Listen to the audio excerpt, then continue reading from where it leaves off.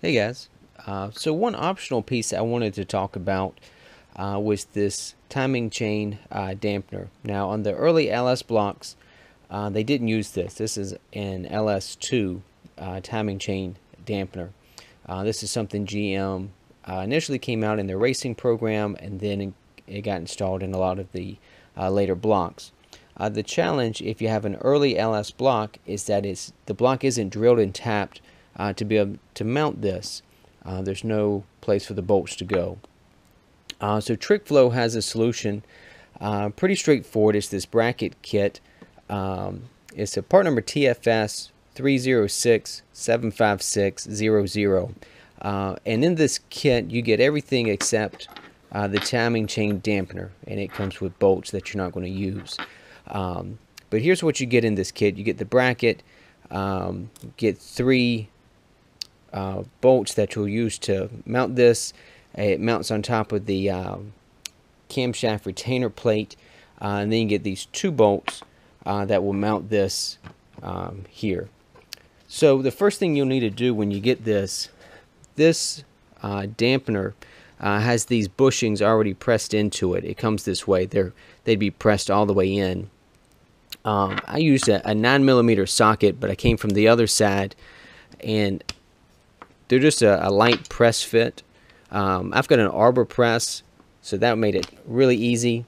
But even just a little arm pressure, you can probably press those out by hand. But certainly an arbor press makes it easy. So you're not going to use these, so you can set those to the side. And like I said, the bolts that come with the dampener, you're not going to use those either. So at this point, the way it ended up working out, this now presses onto the, if I can get that so that you can see it, onto the bracket. And then these bolts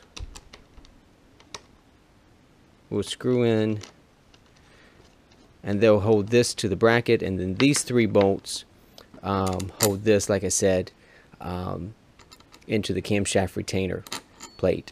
So you won't reuse the 3 stock retainer bolts, just the one up top. That'll be the stock one, and then you use these longer bolts that come with the kit. Trickflow does also include these bushings. There can be a difference in the depth at this point, so depending on the actual bushing that you get with the dampener, you would need to press in one of these. It'll be pretty straightforward when you see it. But for my instance, I don't need those, so I set those aside as well. And so we can move forward with the installation. Okay, so here's how the assembly looks. So this is the camshaft retainer plate. This is the bracket that comes from Trickflow, and then this is the LS2 timing chain dampener. So you reuse one of your original bolts here, but then they provide the other 3. So this is the old camshaft retainer plate. I just wanted to show you that so you can see there's a seal, a gasket if you will, built into this. So it's a good idea to replace this, particularly if it's a high mileage older motor. Sometimes this seal can get compressed flat, and then when you try to reuse it, especially if it's dried out, it won't seal very well. So for a few bucks you can buy a new one or have a fresh gasket, and then rub just a little bit of oil on it so that it's not a dry seal, just like you would, an oil filter gasket. Just a little bit along there so it is sealed to the block. These are on at 18 foot-pounds.